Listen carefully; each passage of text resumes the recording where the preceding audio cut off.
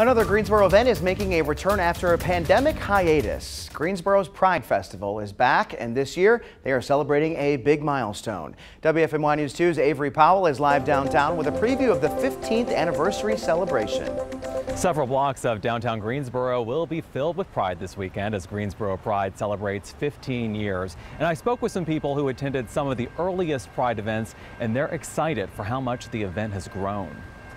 Being out, being in the streets, being seen in public in that safe space is important because that representation is important. Greensboro Pride is back. It is an opportunity to represent yourself as you are without that prejudice or bias. The annual festival was on a 2-year hiatus because of the pandemic.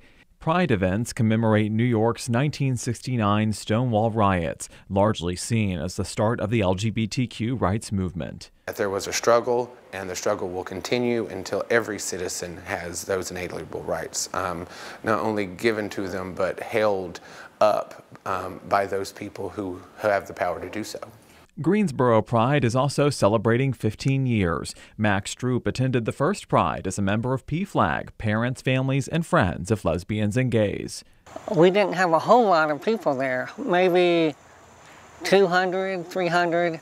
They just kind of came in slowly throughout that Saturday.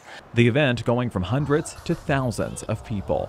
It is absolutely amazing to see the changes in our community and see what's happened. Organizers say they're thankful for the community support, allowing the event to keep getting bigger. Come and be gay in Greensboro.